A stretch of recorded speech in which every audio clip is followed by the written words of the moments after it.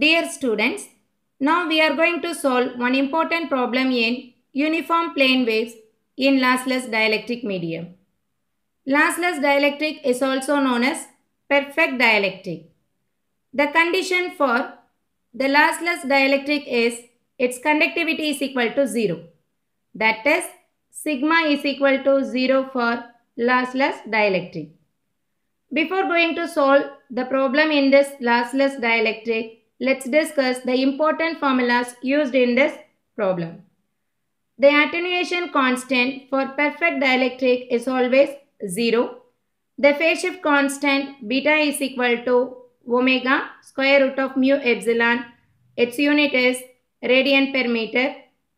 The characteristics impedance eta is equal to square root of mu by epsilon. Its unit is ohm. Velocity of propagation v is equal to 1 by square root of mu epsilon. Its unit is meter per second. Then the wavelength lambda is equal to 2 pi by beta. Its unit is meter. Okay. So next, the relation between electric field and magnetic field is given as eta is equal to E by H. Okay. Then the standard expression for electric field is E vector is equal to Em sin of omega t minus beta z Az bar volt per meter. Now we are going to solve the problem. A plane wave propagation through a medium with epsilon r is equal to a, mu r is equal to 2 has an electric field E vector is equal to 0.5 sin of 10 to the power 8 t minus beta z Az bar volt per meter. Determine the phase shift constant, wave impedance, velocity of propagation and the magnetic field. Okay. So first we have to write the given data from the problem. Epsilon r is given, that is 8. Mu r is 2. Epsilon r means relative permittivity. Mu r means relative permeability. Here mu naught is the constant 4 pi into 10 to the power minus 7 Henry per meter. Epsilon naught is 8.854 into 10 to the power minus 12 Farad per meter. So here the electric field is given as 0.5 sin of 10 to the power 80 minus beta z Az bar volt per meter. So as we all know that the standard expression for electric field is given as Em sin of omega t minus beta z Az bar. So here we can compare these two expressions. From this we can get Em represents the peak value of that electric field, that is in magnitude. So Em is equal to 0.5, omega is equal to 10 to the power 8. Okay. So from this we can get these two values. Em is equal to 0.5, omega is equal to 10 to the power 8. Okay. So next we are going to find out the characteristics of the given plane wave propagation. So the first one is phase shift constant beta. So here beta is equal to omega into square root of mu epsilon. That can be written as omega square root of mu r mu naught epsilon naught. So mu can be written as mu r mu naught. Epsilon can be written as epsilon r epsilon naught. Then we can substitute all the values here. Omega is 10 to the power 8. Okay. And then we can get the answer as beta is equal to 1.334 radian per meter. Do you all understand this one?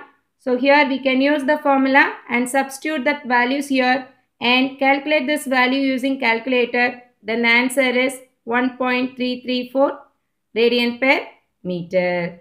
So next one is characteristics impedance. It can also be represented as wave impedance.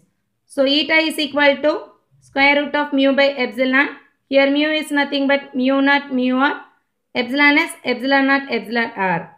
Simply we can substitute all the values here and then the answer is 188.36 ohm. Okay. Next one is velocity of propagation. V is equal to 1 by square root of mu epsilon. That can be written as 1 by square root of mu naught mu r epsilon r. So we are going to substitute mu naught value as 4 pi into 10 to the power minus 7. Mu r as 2. Epsilon naught is 8.854 into 10 to the power minus 12. Epsilon r value is 8. Then we can simplify this term and then get the answer as 0.7495 into 10 to the power 8 meter per second. So this is the velocity of propagation or the wave velocity. Okay. And the last one is magnetic field. So here we can consider the relation between electric field and magnetic field. Eta is equal to that magnitude of electric field to the magnitude of the magnetic field. So from this we can get the magnetic field as Em by eta. Substitute the peak value of this electric field as 0.5. Eta value as 188.36. So we have already calculated this value, right? So we have to substitute these values in this formula to get the magnitude of the magnetic field. Value is 2.655 into 10 to the power minus 3 ampere per meter. So next we are going to write the standard expression for this magnetic field. The standard expression is H vector is equal to Hm sine of omega t minus beta z ay. So if the electric field is in the az direction or ax direction, we can take that magnetic field is in ay direction. Okay, so here we can consider H vector is equal to 2.655 into 10 to the power minus 3 sine of 10 to the power 8 t minus 1.334 z ay bar. So its unit is ampere per meter. Do you all understand this one?